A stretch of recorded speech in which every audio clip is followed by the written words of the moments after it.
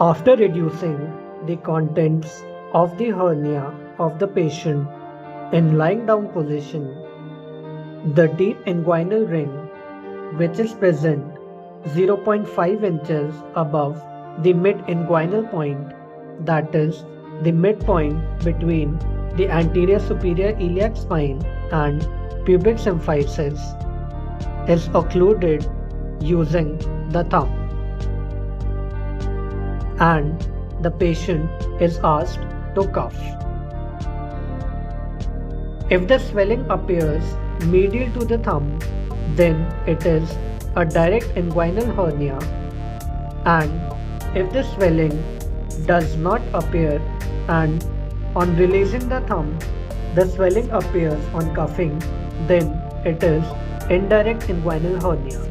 Thank you.